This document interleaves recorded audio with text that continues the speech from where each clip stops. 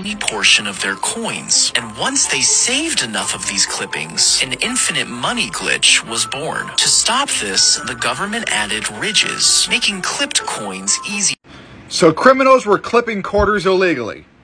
Well, I'm going to show you a legal way of looking at the rim of a quarter and being able to tell if it's worth over $5,000 or not.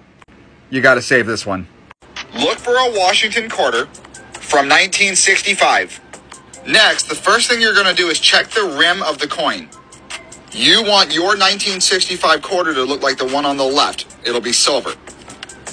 And finally, just put it on a scale. You want it to weigh 6.2 grams. So 1965, silver rim, and 6.2 grams.